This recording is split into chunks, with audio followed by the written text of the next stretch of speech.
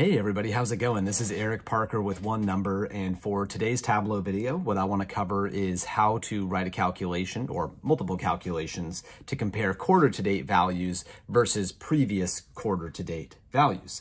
So I'm just going to use some Superstore data, and we're going to compare subcategory sales this quarter-to-date versus last quarter-to-date. So the first thing that I want to do is I want to create a calculated field. And this will just be my, I'll just call it sales QTD. So this is the relatively easy part of this. I would say if the date diff in quarters between my start date, this has got a field called date here, and today equals 0, then sales. Okay, so in theory, we could probably just do a quick test on this. If I was to put, think about the easiest way to do this. Give me a quick second here to do a little test. I'm gonna do the date value quarter and make it discrete so I get these nice labels. And then if I do sales quarter to date on text here, I should only see sales for 2021 Q1 because I'm filming this in February.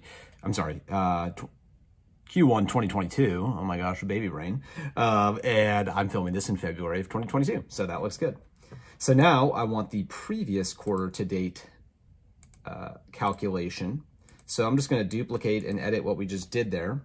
So there's really two important parts of this. So I'm gonna zoom in. So first of all, if the date difference in quarters is 1, then that would equate right now to 2021 Q4, but this is actually going to give me all of 2021 Q4. So I actually need to think through this a little bit further, which is how do I make sure it's only through, whatever day of the quarter it is. So right now it's February 23rd.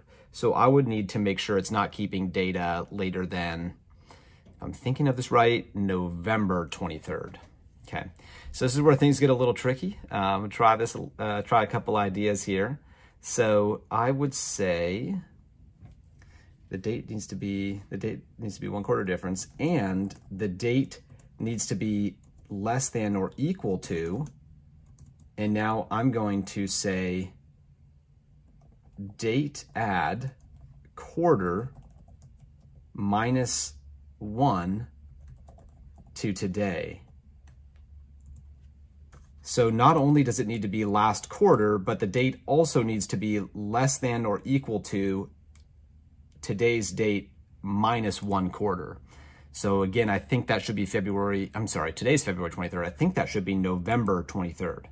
So two quick things. Let's hit OK here and just check this out and make sure that this value is only showing up in 2021 Q4. That's the good news. That part looks good. So now let's flip this to be showing all days. So if I scroll down now, I think the previous quarter to date is the first column. Yeah, so the previous quarter to date sales would start October 1st, 2021. That's good. That's the beginning of Q4 2021. And it ends on November 23rd, 2021. Perfect. So I'm going to pop this up here one more time, and just know also that in the description of this video, or if you're watching the blog and the text down below, I will put the code for these calculations so you can just copy and paste them and edit them as necessary.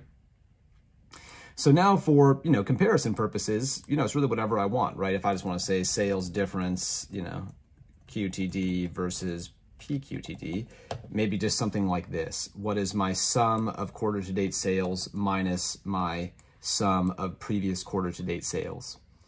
And what may be a good idea here, depending on your data and the frequency of your transactional values, you may want to wrap these in the ZN function, which just says if there's a null value, return a 0. The reason that could be important is back to our original concept of comparing sales across different subcategories. If for some reason one of these subcategories had no sales this quarter to date, I don't want there to be a null. I want to see, okay, well then it's that far behind, the previous quarter. So now we can see, okay, who's on the ups, who's on the downs. So copier, storage, furnishings are doing pretty well this quarter to date versus last quarter to date, whereas binders, accessories, and supplies are dragging behind. So that's a quick dive into quarter to date versus previous quarter to date in Tableau. Hope that was helpful, and feel free to drop questions or comments below. And we look forward to catching you next week here for more Tableau tips on the One Number YouTube channel.